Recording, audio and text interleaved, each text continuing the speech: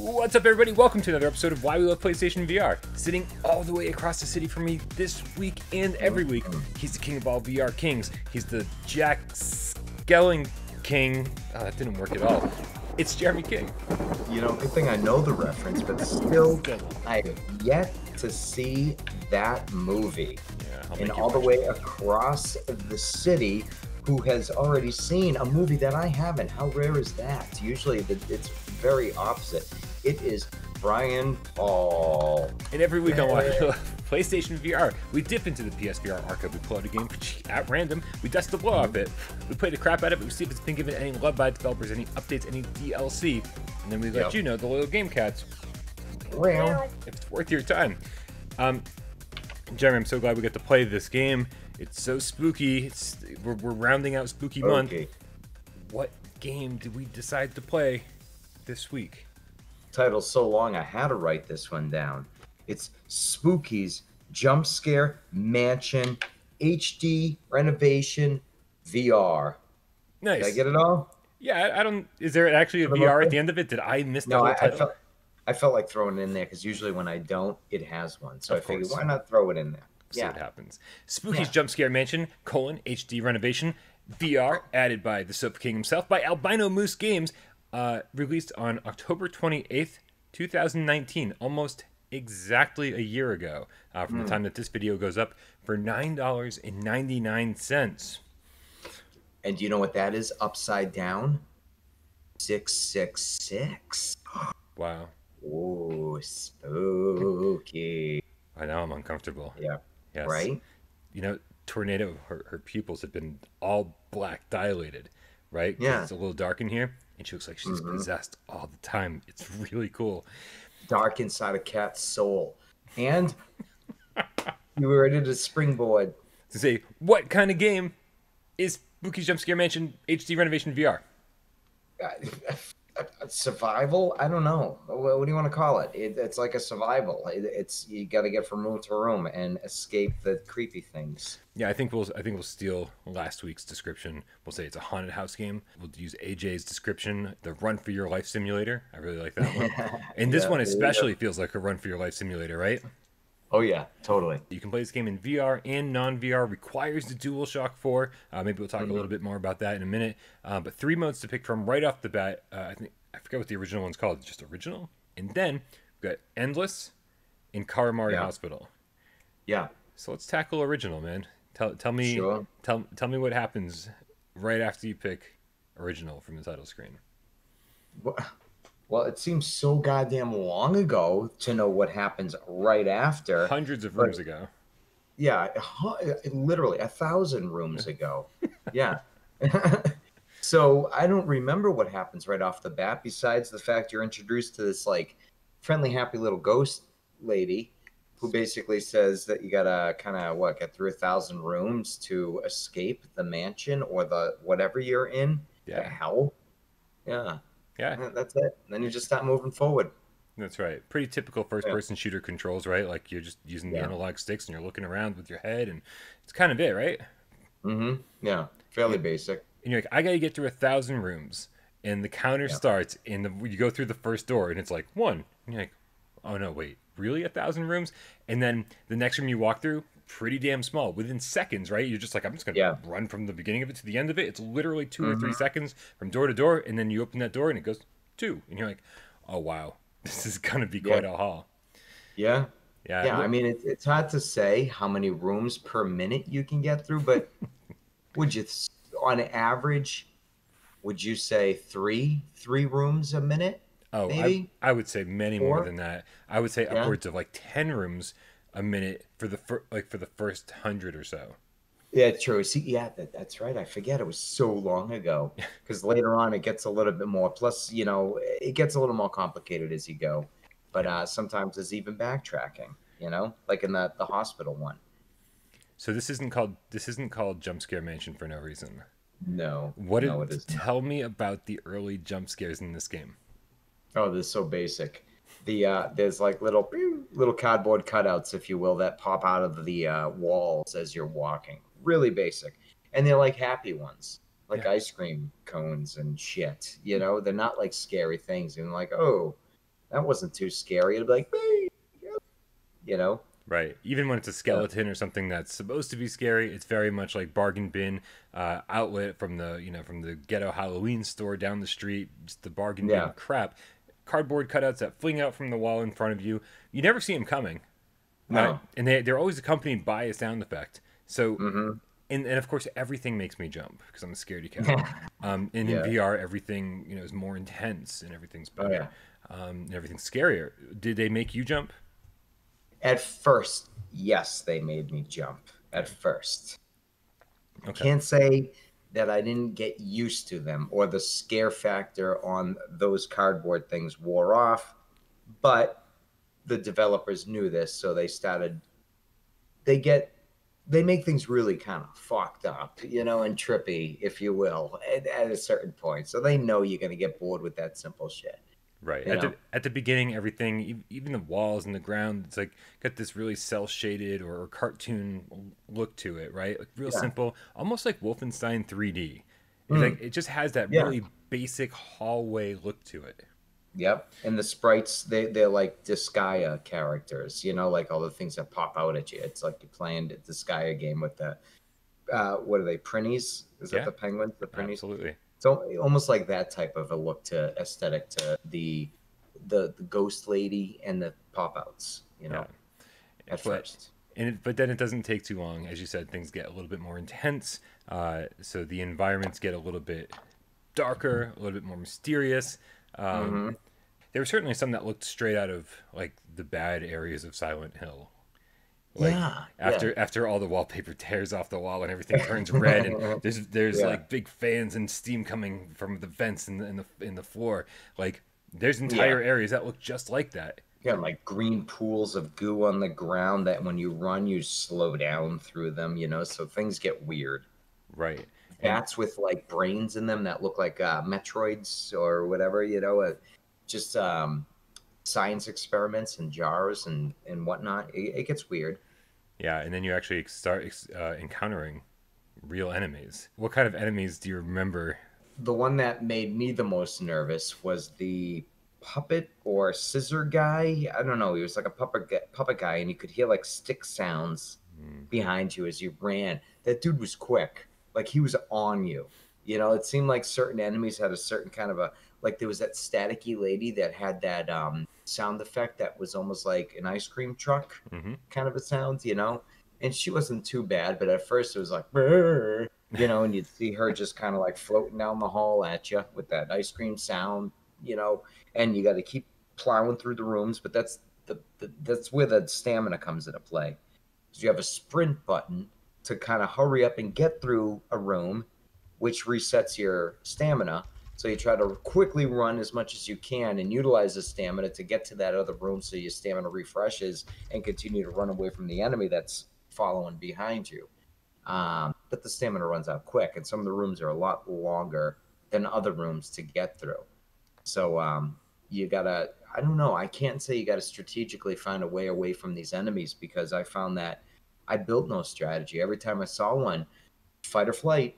On all I knew is I gotta run, and that was it. And I would like run into corners and be like, "Oh my god, I gotta get away!" And I'm trapped. And it don't take long, and you're dead, and then you got to start all those rooms over again. Yeah. 50, right? It's a reset of 50. Like once you get halfway through, there's the safe area, correct? Or is it 100? I'm forgetting Yeah. now. It's a blur. Yeah, it's been a little while for me. And Yeah. the save area, I found it a little fascinating that there were save areas because of course there are leaderboards and it's like and so not only is it about how quickly or how many rooms you can survive, but it's also how quickly you can get through them. So Yeah. you do want to just be like plowing your way through them. You don't want to be taking your time, and you can't take your time because the enemies are after you. So all the enemies are specimens for the most part. They're all specimens, and you can actually, as you go through the game, there are like little pieces of paper that you can pick up, little Oh yeah. documents, and you start reading about them. And even at one point you get to like a lab or something, and there's a computer screen where you Hmm. can like go through all the specimens, and it will give Yeah. you descriptions of them, and you can sort of decipher what you're supposed to do to survive those encounters by reading those descriptions. Um, Hmm. the puppeteer guy or the puppet, not the puppeteer. I guess he is a puppet, right, with knives. Um, Yeah. I I always think that you have to like stare at him, like you have to like just go, walk backwards, and keep an eye on him, and then Yeah, and then he I think doesn't you're right. he doesn't attack you as frequently that way. So if you get go through the room fast enough, you can get through it. Hmm. And then there's other ones that like you can't get too far away from, because if you get too far away from them, then they're able to attack you. But if you keep them at a reasonable distance, like kind of close, they'll just keep coming at you without attacking. And so you have to read through all of these things, and you have to figure out. So you can either read through them, or you can just die and learn from experience. That's what I did. Yeah, and and that's the funny thing because I read them too. I read them. I'm like, yeah, yeah, okay. And then again, when it came time to confront them, it was like I gotta run, And I just did. You find that sometimes you would get the enemies in your mind from Dread Halls and this game confused because they had a very similar feel. So it's like, oh, where's the weird hairless mouse thing? And you're like, wait, that's Dread Halls, not this game. Because Yeah, they definitely have that perusing the halls type of a feel to it. Like, where are they? The enemies somewhere around here, yeah, for you know? sure, for sure. I, Yeah. di- I didn't get the enemies confused, but I definitely see the Dread Halls comparison. It is Hmm. it is basically like a more adorable Dread Oh yeah, Halls, yeah. because A little more family accepting. family accepting, but I mean, shit gets really dark by Oh the end man. of it. Like, And if I then had a kid, I wouldn't want him or her playing no. this game past like level 100. I don't think. Yeah, and the load screens or the death screens, Hmm. they get like really Ren and Stimpy-ish. Like there's that one like, with the eyeball being pinched with the other pin coming down on it, and it's all like screechy sounds because it gets weird. Like it can be all cutesy, and then you get into certain rooms and there'll be like the sound effects of somebody screaming over and over, looped in with blood just flowing up to the ceiling above this bed thingy, and you're like, what the fuck is this shit? Yeah. And then when you die at certain areas, it's like fucked up messages written across the screen with all like weird, in your head trippy experience visually on the screen for you to view. It gets really weird. Yeah. It's Yeah. nuts. At first, it Yeah. just seems like a cute Halloween game, like you Hmm. said, family friendly, and then like shit hits the fan, and Yeah. it gets scary, and which is crazy. I think it's to the developers' credit to say that despite these really kind of simple looking graphics, even when like things get dark and like I said, Silent Hillish, or just like Hmm. psychedelic at certain points, like the textures in the walls are just moving all Oh, over the place, move. and Yeah. and as easy it is just to hold forward on the analog stick, I still had a problem walking in a straight line Yeah, you're to like, the oh door. my God. Yeah, Right. it gets you like the barrel rooms in those fun houses when you were a kid Yeah. and you'd be walking, you're like, oh my God. It did the same thing. Like, and I'm like, come on, dude, the door's right there. Everything Right. just looks like it's moving. And I would be like, oh my God, where am I? Yeah. Yeah. So it's to It was developers' credit that they wacky. were able to, use these limited resources and make it a very, very effectively scary game. Um, Mhm. and then we haven't even talked about some of the later rooms. So you're blasting through, and you're like, okay, room 1, room 2, room 3, room 4, and you're just knocking Yeah. them out one by one by one. No enemies, nothing to worry about. Some cardboard cutouts, and you're like, no big deal. Like, well, Hmm. I mean, they scared me, but most people are just gonna be like, oh, run around Yeah. them, Yeah. and Walk you're just around it. knocking these things out. You get to room 150, and you're like, this is easy. I'm already 15% of the way there. No big deal.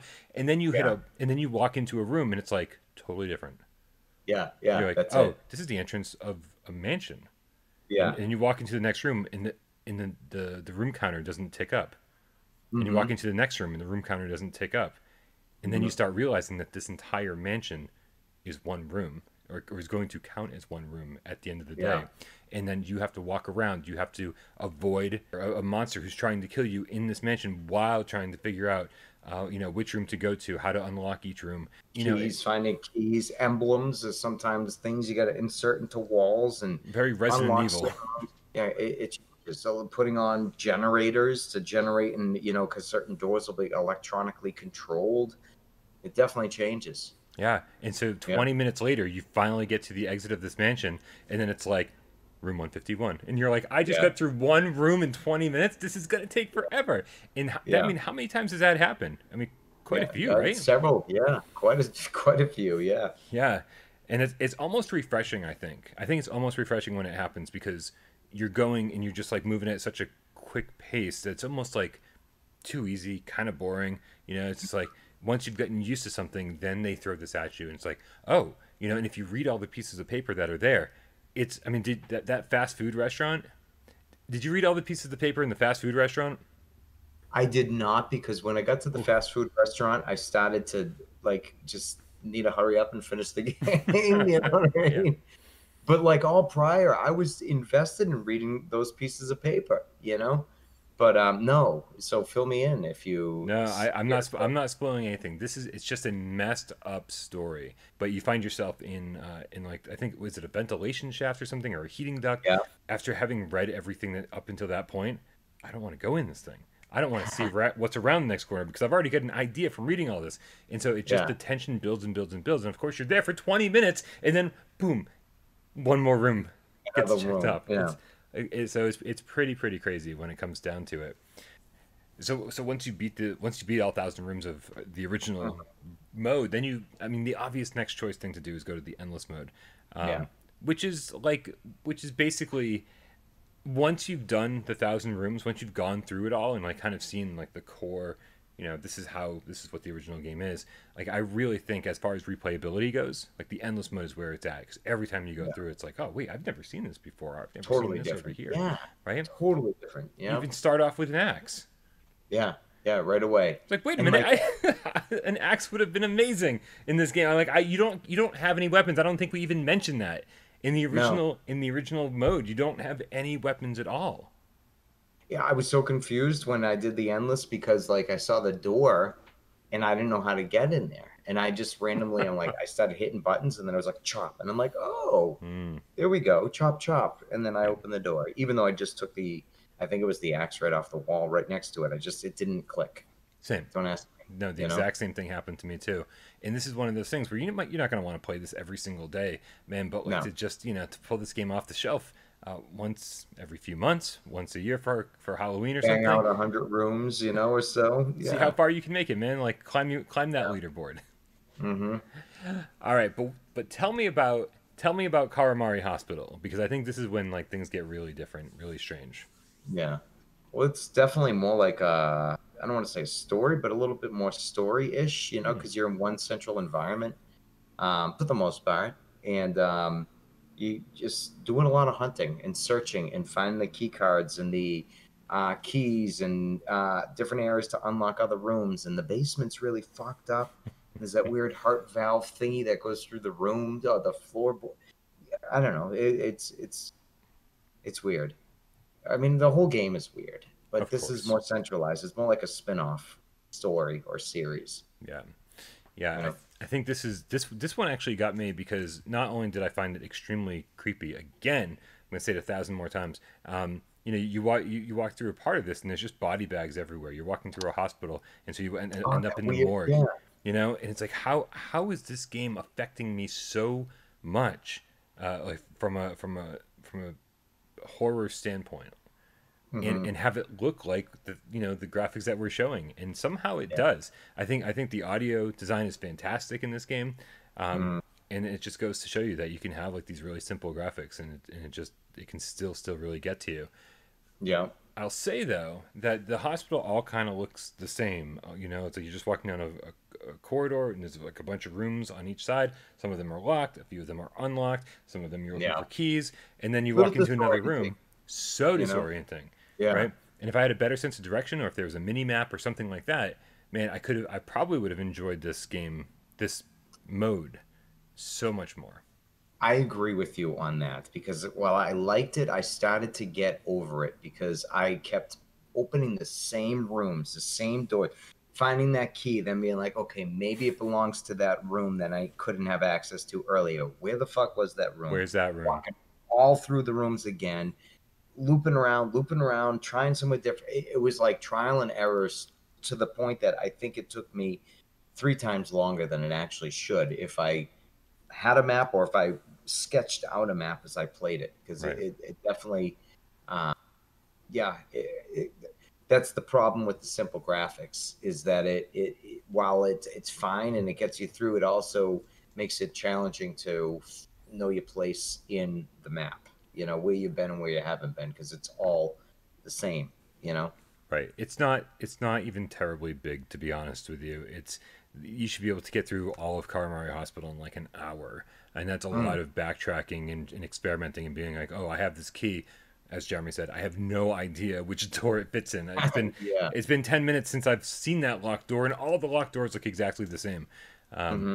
yeah, a number of times I trekked through the basement and was just like, Oh my God. right? Yeah. It's like, oh, there's still nothing to do down here. Crap, you know. Yeah.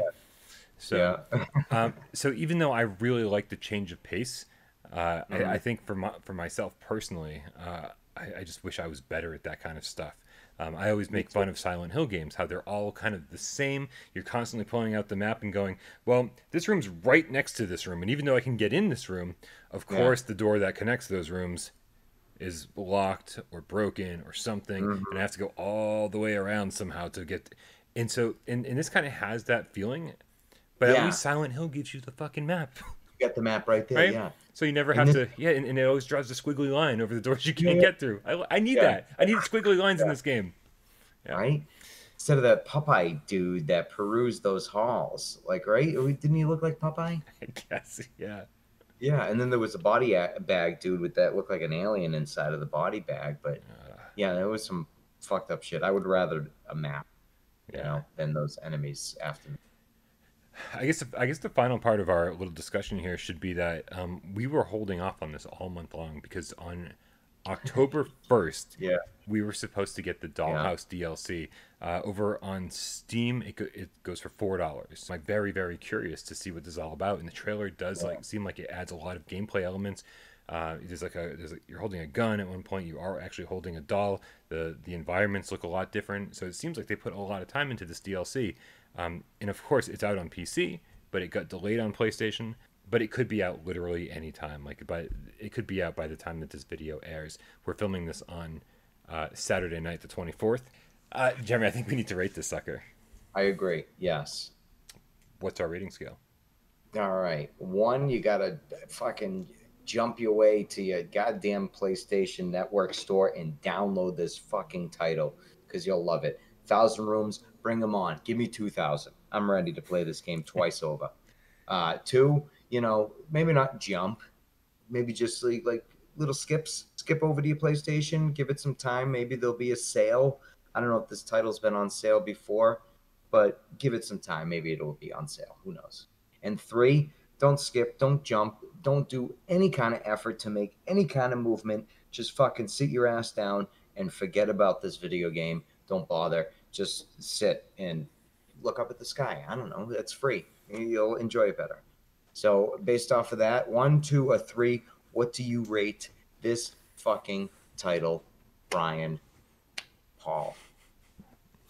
Man, this is one of those games that when it was first like in early access or first on PC, I used to watch. I don't know if it was Giant Bomb or other PC sites like actually play it, and I'd be like, "Oh man, this looks like a lot of fun. It looks stupid and goofy, like really cutesy and over the top." And I didn't even know really like where it went. I just it always seemed like the first 20 minutes or so being played, and I was like, "Oh, this would be so cool." And then when it got announced for PlayStation 4 with VR support, I was like, you've got to be kidding me. This is seriously like something never thought would happen. And on top of it, it's like we're getting, the VR element that just makes everything better. Hmm. So I was super excited going into it, and I got to tell you, I wasn't disappointed even in the slightest. Like, there's something just goofy and fun about this. All the comfort settings are totally fixable. You get rid Hmm. of all the vignettes. There's no click turning. Everything just kind of like looks good, like nice and sharp in the headset, even if they are simple graphics.